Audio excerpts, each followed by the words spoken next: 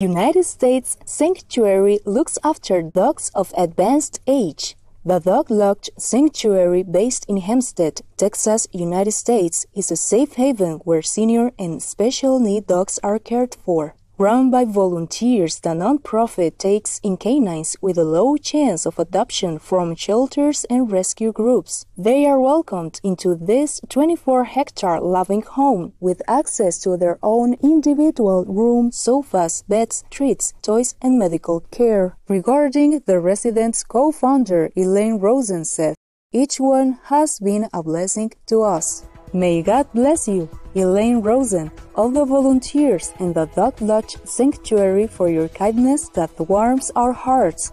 We join in your prayer that one day all dogs will be safe and loved, and we also wish that all animals, young and old, can live out their lives in freedom, joy, and peace in heaven's mercy.